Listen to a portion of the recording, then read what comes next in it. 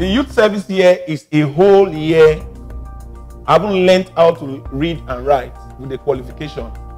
If you are exposed to an opportunity where you can actually start understanding how money is made, and you have to pay 10,000 naira, is it too much a fee to pay?